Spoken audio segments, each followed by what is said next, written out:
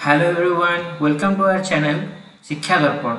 आज आम solitary ripper part 2 टा डिस्कशन करियो। जो माने नुआ करी चैनल को लेक्चर को वर्तमान आपण देखुछंती तो मु यार पार्ट 1 ऑलरेडी अपलोड कर देछि। पार्ट 1 टा पूरा detail analysis कराइछि with translation and ओटीक्यू।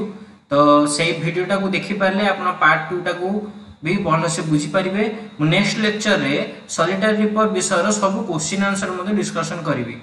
तो फास्ट रु लास्ट टाइम बने रहा बहुत आवश्यक कहीं प्रति स्टांजा को मुझे डिटेल एनालिसिस करी तार ट्रांसलेशन आधार ओटीक्यू सहित। तो चलतु स्टार्ट करवा। Stanza 5 Will no one tell me what she sings? Perhaps the plaintive numbers flow for old unhappy fairer things and battles long ago। तो यार हार्ड वर्ड सब कौन प्लेंटिव नंबर्स है सैड म्यूजिक किंबा मोर्नफुल थिंग। मोर्नफुल माने शोकपूर्ण तार जो कथार सार थीम है गोटे सॉन्ग रो विषय वस्तु को थीम कह जाए। फायर थिंग्स है दूर कथा। बैटल लंगा माने बहुत पुराना युद्ध कौन पुराना झगड़ा कहते बैटल आगो। तो एठी पोएट कहया चेष्टा करचंती जे केही भी एठी कहि परिबेनी जे से को भलिया गीत बोलुची आ काहे गीत बोलुची। परहाप्स बोध हुए बहुत दुखपूर्ण जो दुखपूर्ण गीतटी जो तार पार्टीरू तार कंठरू बही आसुची ता पछरे थिबा कारण गुड़िक किछि पुरुणा दुखदपूर्ण किछि अकुहा कथा कि दूर दूर जगह दूर स्थान किछि कथा किंबा कोनोसी पुरुणा झगड़ा विषय भी हेई पारे। तो एठी पोएट कहउछन स्टांजा रे तो केही भी जानि परिबेनी कि जानि पारि नाहांती कि कहि पारु नाहांती जे से जियोटी काहे कि आ कोन पे गीतटा बोलछि। एरो ट्रांसलेशन विषय जानिबा फास्ट हला केही भी जियोर गीतर सार को बुझी परिबेनी। No one can understand the theme of the song. तो कोन बुझी परिबेनी ना सॉन्ग रो थीम टा को बुझी पारु नाहांती। नेक्स्ट जियोर गीतर सार किछु पुराना दुखद घटना दूर कथा बा पुराना झगड़ा होई पारे। तो होई पारे अर्थ रे जेहेतु लागिला तो एठी प्रोबेबिलिटी फ्यूचर प्रोबेबिलिटी आसीबो। तो तमरो एटे might use hitch. The reason behind the sad song sad music might be old unhappy incident fair of things और ओल्ड बैटल मेमोरीज। पुराना झगड़ार कोनोसी स्मृति किंबा किछि दुखपूर्ण घटना किछि अकुहा कथा किछि दूर स्थान थिबा कथा जोटा कि पूरा रेंज रे बाहर अछि ता मन को घांटी जाउछि जोथि पई ता मनरु से गोटे दुखपूर्ण गीतटे भावरा स्वर सहित बोलुछि। Next are ओटिक्स cone what can anyone understand on this song. What can not eighty हबो कौन बुझी पारु नाहांती। तो आंसर हम the theme of the song. तो मु आउ थे रिपीट कर दोची ओटीक्यू बेले मु सब बेले वन वर्ड वन फ्रेज रे ही आंसर टा कहबी। एटी व्हाट जगह रे त माने ए आंसर टा को put करिवो। Anyone no one eighty anyone टा आंसर है जो no one can not understand the theme of the song. The theme of the song eighty गला answer. What might be the reason of this song? तो कौन reason old unhappy incident fair of things और old battle memories. तो ये तीनटा भितर किछि भी तो आंसर लिखिबो। तो the reason of this song might be कौन लिखिकी आंसर टा लिखियो जदी वन वर्ड रे सॉरी जदी वन सेंटेंस रे लिखो। चलो देखिबा स्टांजा 6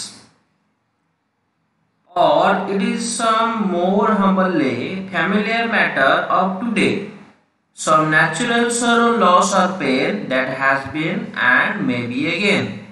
तार हार्ड वर्ड सब कोन humbly माने हला साधारण संगीत किबा ऑर्डिनरी सॉन्ग। नेचुरल sorrow हला स्वाभाविक दुख।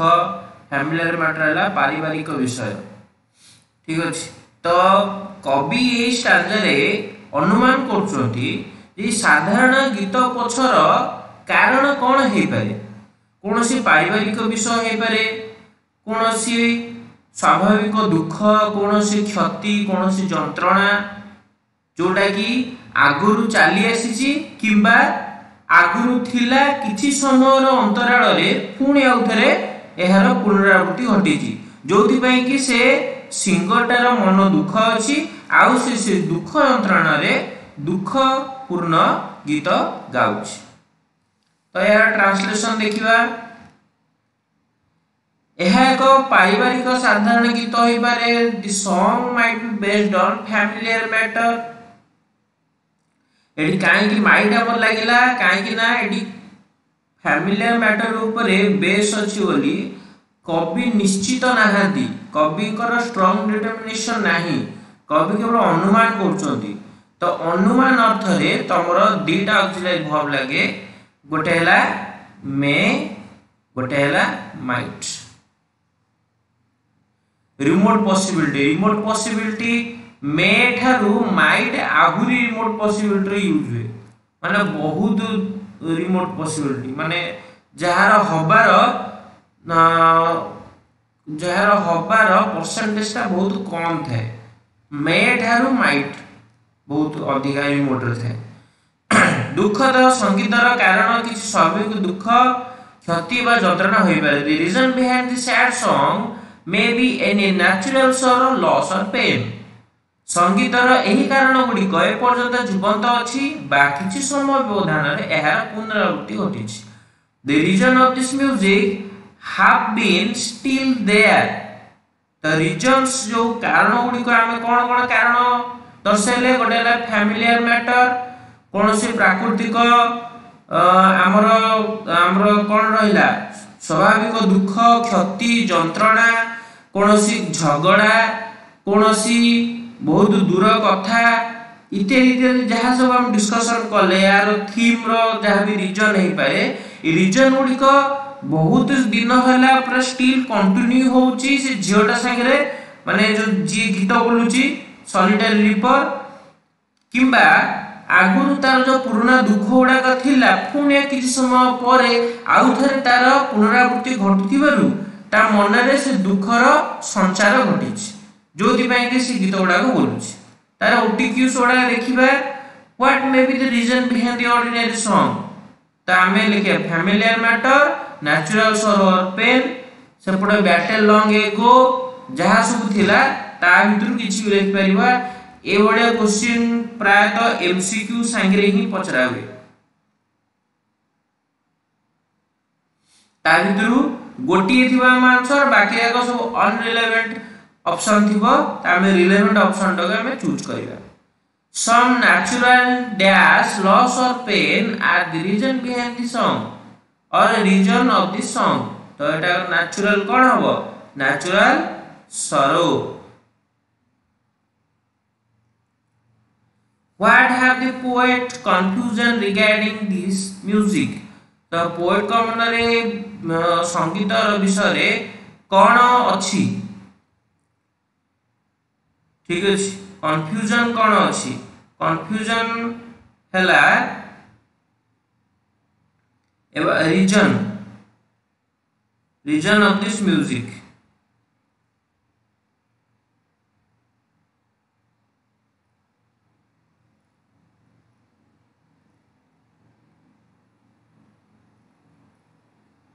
ठीक अछि नेक्स्ट हम स्टांजा जीवा stanza 7। Whatever the theme, the maiden sang as if her song could have no ending। I saw her singing at her work and over this sickle bending। तो maiden दी maiden eighty हला eighty जो दी maiden लागी जी maiden माने तो नुआ को बुझे जोटा कि एबे एबे हला maiden century maiden song, ठीक अछि।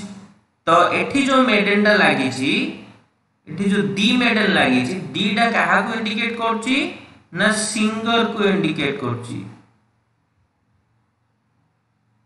सिंगर किए ना सॉलिटरी रिपर।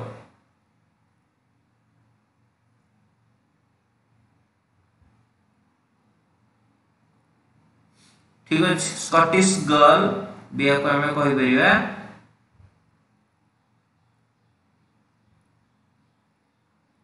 ठीक है सिकल माने गला गोटे टूल गोटे दा सदृश गोटे टूल जोटा कि आमे कोनोसी फसल काटिबा को व्यवहार कर। बेंडिंग माने हला नई की माने बेंड हे की। तो से कहूची ए नूतन गायकटी कवि कहउछंती ए नूतन गायकटी जो कोनोसी थीम जो कोनोसी विषय वस्तु पर बेस करी गीत गाउ पछे किंतु लागुची आ गीतटार किछि अंत नाही किछि एंडिंग नाही हला।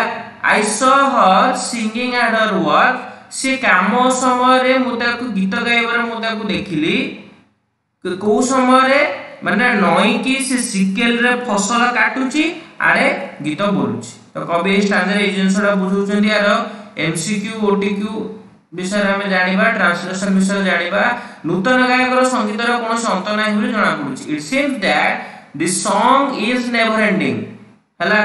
तो एटा होची से type of song. What song she sang किबा what song does she सिंग सेटा हबो तमर सैड सॉन्ग किंतु गीतटा को भलिया थिला नाटा नेवर एंडिंग गीत थिला। कवि गायक को काम रे गाउथिबार देखिले poet saw the singer singing at her work झियटी दा द्वारा नई करी फसल काटुची। The girl is cutting crops with sickle bye bending.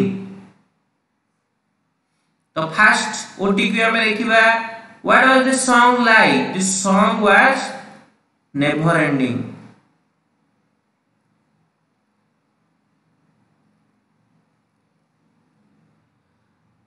What does the poet consider the girl as? Maiden singer। मडा सबु वन वर्ड रे कहूची तो एटा को तमे वन लाइन रे पकई लिखिबो। फर्स्ट को जे one लिखिबा the song was like never ending और the song was never ending एमती लिख परियो वन सेंटेंस रे। The poet considers the girl as maiden singer। Next है what does the poet see the girl singing? Poet कौन केतोड़ देखिले ना at her work। ठीक है केतोड़ देखिले how is the girl cutting the crops केमिति से झियोडा फसल काटुथिला किपरि काटुथिला ना bye bending. What does the girl use to cut the crops? Sickle। Why does the girl use sickle to cut the crops? ठीक अछि। तो एठी तो लिखेबो how does the girl cutting in the one sentence लिखेबा the girl was cutting the crops by bending। एठी हबो the girl uses sickle to cut the crops। the girl uses sickle एठी हबो why does the girl uses sickle to cut the crops। ठीक अछि ए भलिया हमर ओटीक्यू हबो। Next हम जानिबा stanza 8। I listened motionless and still and as I mounted up the hill the music in my heart I bore long after it was heard no more। तो सी को कवि कहउचंदी मो गीतटा को पूरा स्टिल माने पूरा स्थिर है कि स्टिल माने कोन पूरा प्रतिमूर्ति जेंति रहे पूरा स्थिर है कि कोनोसी बिना हलचल रे मु सुनिली मु जेमिति मु पर्वत चढ़ी चढ़ी जाउथली से गीतर प्रभावटा जोडा मो हृदय सहुथिला से गीतर प्रभावटा माने बहुत समय परे एभळे गीत मोदर सुनिया को मिलला माने मु बहुत समय पर्यंत किबा बहुत समय धरी एभळे गीत मो हृदय केबे हेले यार आनंद अनुभूत करि नथिला आगु। तर हार्डवर्ड्स तळे लिखा है जी मोशनलेस ला स्थिर विदाउट मूवमेंट। हमर ए जो वोकाबुलरी अछि ए वोकाबुलरी जहाले भी गोटे ओटीक्यू आसीबो माने वन वर्ड रिप्लेसमेंट।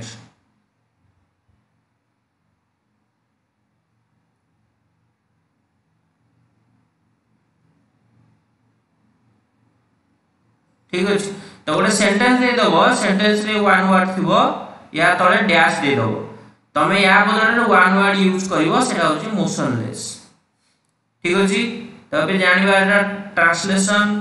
कवि स्थिर होई गीतर आनंद को उपभोग करछन्ति। The poet is motionlessly enjoying the pleasure of the song. कवि संगीत सुनी पहाड़ चढ़ुछन्ति। The poet is mounting up the hill by listening the song. झियोटीर संगीत कविंग हृदय रे गभीर प्रभाव सृष्टि करिछि। तो कौन सृष्टि करिछि? झियोटीर संगीत, द गर्ल सॉन्ग एटी सृष्टि करिछि माने has created a deep impact on poets heart. कवि एभली संगीत केबे सुनि नथिले, एटी पास्ट अछि। The poet did not here किबा listen भी हबो। Music like this ever.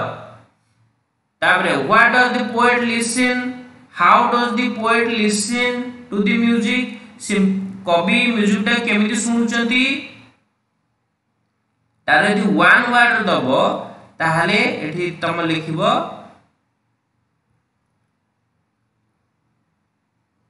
Motionless और स्टिल।